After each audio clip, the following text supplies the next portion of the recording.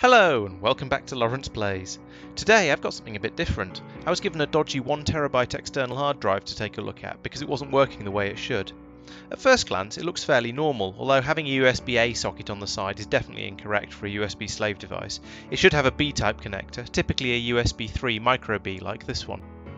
That said, my current hypothesis is that there's probably nothing wrong with the caddy itself, it's the drive inside it that's dodgy. The other warning sign is this sticker on the back, basically saying in 5 different ways, don't format this disk or you'll break it.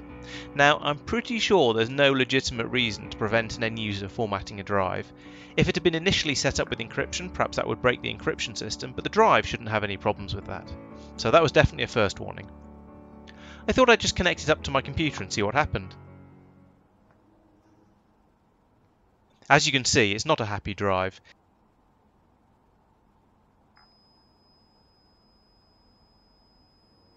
It's also making a high-pitched whining noise that doesn't sound healthy.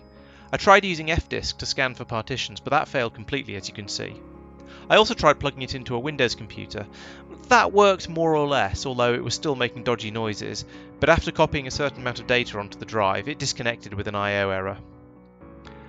I've heard in the past of cheap USB memory sticks that claim to be 32GB but are actually just 2GB sticks with dodgy firmware, making them tell the computer that they're bigger and then just losing any extra data that's copied onto them. I've not heard of this happening with hard drives, but it seemed quite possible that something similar had happened here.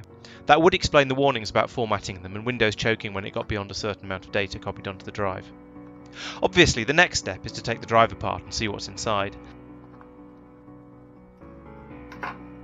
This is more or less what I expected from an external hard drive caddy. There's a small board at the end which translates between SATA and USB with the drive connected to it. The drive, however, looks a lot less professional than I'd expect. The 2 code numbers on there don't get any hits from Google, and there's an obvious lack of branding on it. And they also can't spell label. When the drive is turned over, however, some slightly more professional stickers show up. From searching for codes on these, I discovered that the board is a Seagate part, so I suspect the entire drive probably is too. The part number on the drive sticker doesn't hit on anything, however one of the smaller numbers matches with some 120GB drives I found on eBay.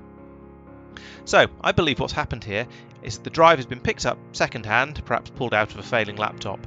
It's had its firmware modified so it reports to the computer that it has 1TB of space available, and then it's been shipped out in a caddy at a too-good-to-be-true price on eBay. It's also possible that it was all just done through editing the partition information, so the drive is a perfectly normal 120GB hard drive. However, given that my Linux box refused to read it at all and just gave me a load more I/O errors, I think it's probably worse than that. I told the original purchaser that the drive is a scam and, surprise surprise, the eBay shop that sold it has now disappeared. A claim has been sent through to eBay, but who knows whether they'll honour it at this point.